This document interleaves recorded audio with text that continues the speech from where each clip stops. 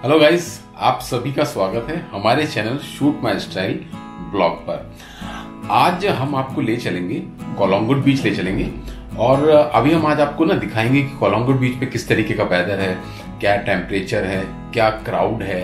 अभी आपको गोवा आना चाहिए कि नहीं आना चाहिए। अगर आप इस मौसम में गोवा नहीं आते हैं तो आपको कौन से मौसम में गोवा आना चाहिए, और ओवरऑल गोवा में इस वक्त क्राउड कितना है, क्या इस वक्त आपको चीजें खरीदने को मिल रही हैं। तो ये सब चीजें हम आपको दिखाएंगे और स्पेशली हम आपको जो दिखाने जा रहे हैं वो कोलंगुट बीच साइड दिखाने जा रहे हैं, प्लस उसका मार्केट दिखाने जा रहे हैं। तो आइए चलते हैं कोलंगुट बीच पर। किसके साथ?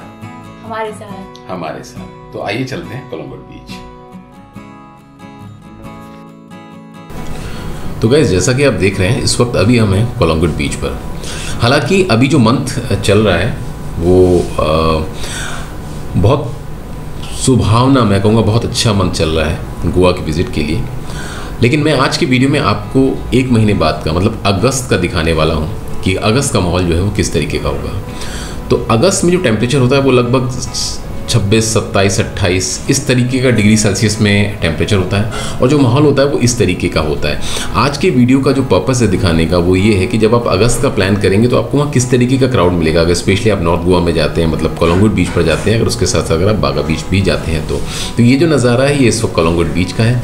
ये जो वीडियो है, इस वीडियो में मैं आपको दिखाना चाहता हूँ कि जब आप गोवा आएंगे तो कितना क्राउड आपको बीच के साइड में मिलेगा, क्योंकि जून, जुलाई और ऑलमोस्ट अगस्त की स्टार्टिंग में बीचेस पर जो एंट्री होती है वो बहुत कम होती है। बट आप वीकेंड में अगर आएंगे तो कुछ इस तरीके का आपको माहौल मिलेगा, क्योंकि जो पानी होता है वो धीरे धीरे कम होना शुरू हो जाता है अगस्त में, और सितंबर, अक्टूबर, नवंबर के आसपास यहाँ पर टूरिस्ट जो होता है वो बहुत ज़्यादा आना चालू हो जाता है। तो इस वक्त आप देख रहे हैं कि धूप निकली हुई है। इवन तो जुलाई के मंथ में जो गोवा होता है उसमें धूप बहुत कम निकलती है, मोस्टली क्लाउडेड रहता है, रेनी सीजन रहता है। तो अगर आप अभी जुलाई के मंथ में जाएंगे तो आपको वहाँ पर पूरी तरीके से क्लाउडेड मिलेगा, आपको बारिश होती हुई मिलेगी। लेकिन अगर आप अगले महीने का प्लान करते हैं तो ये जो वीडियो है ये स्पेशली उन लोगों के लिए है कि जो अगले महीने अगस्त में प्लान करेंगे, तब आप अगर जाएंगे तो आपको कुछ इस तरीके का वहाँ पर इन्वायरमेंट, वेदर और क्राउड मिलेगा।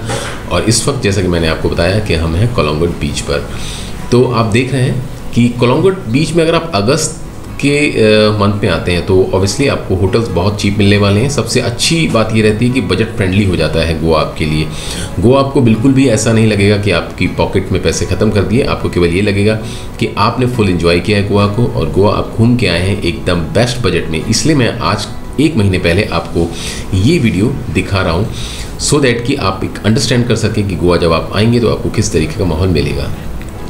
होटल्स की अगर प्राइस की मैं बात करूं तो जो होटल आपको ऑलमोस्ट बाकी मंथ्स में, मतलब नवंबर, दिसंबर, जनवरी, फरवरी या मार्च तक आपको जो होटल आपको 4,000 रुपये का मिलेगा, वही होटल आपको ऑलमोस्ट 2 से 2,500 रुपये का मिल जाएगा।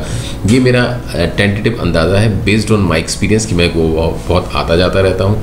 तो आप गोवा में अगर जाएंगे तो होटल आपका बहुत ज़्यादा बजट फ्रेंडली होने वाला है। रही बात मौसम की, तो मौसम उस वक्त हल्की सी धूप ज़रूर होगी, लेकिन आपको चुभन वाली बिल्कुल भी धूप नहीं होगी। उस वक्त भी थोड़ा क्लाउडी और थोड़ा रेनी और थोड़ा अच्छा मौसम होगा, जिसमें टेम्परेचर जैसा कि मैंने आपको बताया कि विद इन 26, 27, 28 के आसपास रहेगा। और क्राउड आपको बहुत अच्छा वहाँ पर मिल जाएगा। सभी लोग आपको एंजॉय करते हुए मिलेंगे।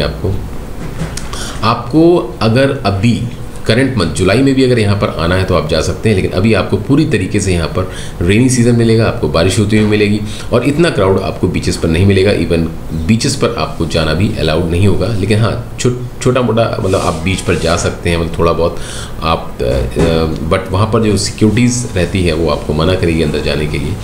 तो इस चीज़ का थोड़ा सा आपको ध्यान रखना पड़ेगा। बाकी आप यहाँ पर राइड्स भी कर पाएंगे, और राइड्स अगस्त से कुछ राइड्स शुरू हो जाती हैं। पूरी तरीके से राइड्स यहाँ पर आपको नहीं मिलेंगी अगस्त मंथ में।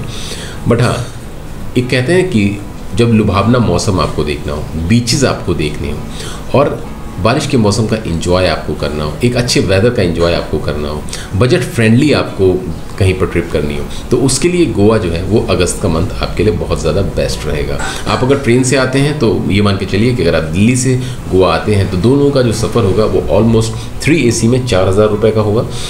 अगर आप शताब्दी से आते हैं तो वही सफ़र आपका 4,000 से बढ़कर 6 से 8,000 भी हो सकता है।